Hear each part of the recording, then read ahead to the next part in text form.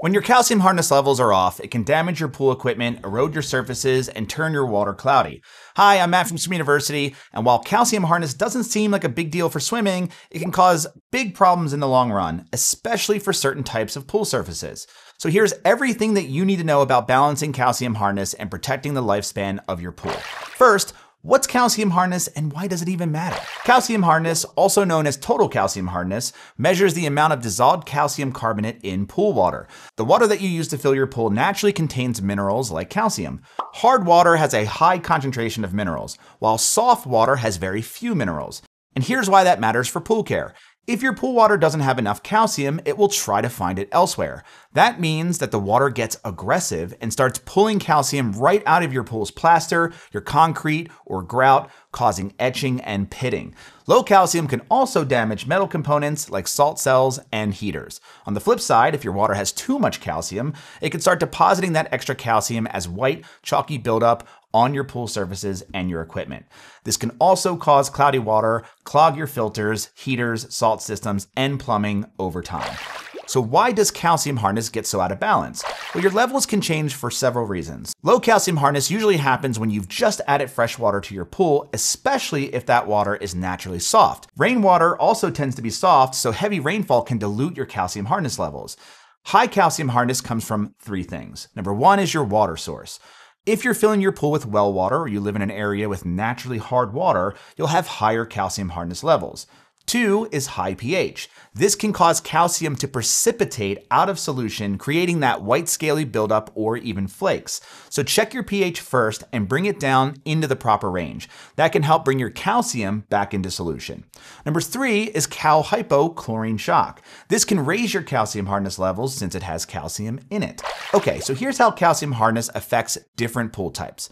Number one is concrete and plaster pools. Having enough calcium hardness in the water is so important for cement, plaster, pebble, quartz, grout, or stone surfaces. Without it, the water will literally eat away at your pool surfaces to get the calcium that it needs, and it causes pitting and etching. High calcium levels isn't good either since it causes scaling and cloudy water in any pool type. Number two is fiberglass pools. Now, fiberglass pools can handle lower calcium hardness levels, but high levels, especially if the pH is high, can cause surface damage like chalking, discoloration, and even scaling. Number three is vinyl liner pools. Vinyl liner pools are the most forgiving when it comes to calcium hardness, but you still want to keep your levels in the proper range to prevent scaling. Number four is saltwater systems. The salt cell inside a saltwater generator is prone to calcium buildup. Now, combined with the naturally high pH that the salt system produces, high calcium hardness levels can coat your salt cell. Now, this weakens and damages your generator over time, so you want to check your salt cell about every 3 months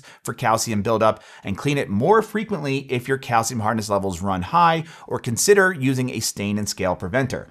By the way, we break down the right way to take care of each type of pool here in the Pool Care Handbook. So whether you have an above ground pool, an in-ground pool, a saltwater pool, there's a maintenance plan inside for you. You can grab your copy at swimu.com/book or by using any of the links below.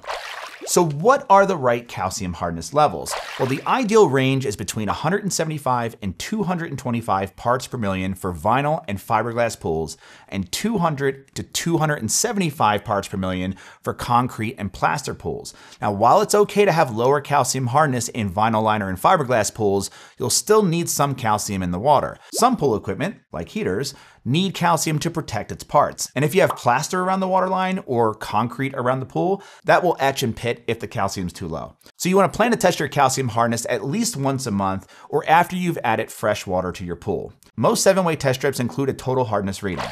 Okay, here's how to raise your calcium hardness. Now, to do this, you'll need to add calcium hardness increaser to your pool. It takes about 1 to 1.25 pounds of calcium chloride to raise your calcium hardness levels by 10 parts per million, and that's for every 10,000 gallons of pool water that you have. It's easier to add more than it is to take it back, so start by adding less calcium than you think you need. And don't adjust your pH or alkalinity a few hours before or after adding calcium hardness, because this can cause the calcium to precipitate out of solution and end up depositing all over your pool surfaces and your equipment. Add calcium hardness increaser directly to your pool, broadcasting it across the water in the deep end if you have one, with the pump running. And be sure sure to brush it around if you see it collecting at the bottom, because if it sits there, it can actually damage your pool surface. The other option is to pre-dissolve calcium hardness increaser in a bucket of pool water, but you have to be careful because calcium carbonate gets hot when it's added to water. Wear gloves and goggles and keep your skin covered when mixing and adding it.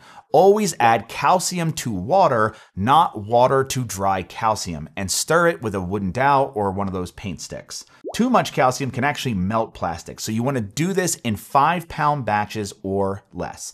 Then you want to pour the mixture slowly around the perimeter of the pool, not all in one spot, with the pump running. Now for either method, let the pump run for at least 8 hours to fully dissolve and distribute the calcium. Then you can retest the water the next day and add more if you need to. And a quick heads up, if you have a freshly plastered pool, you don't want to add too much calcium too quickly. It needs time to cure, and your calcium levels need to stay low for the first month or 2.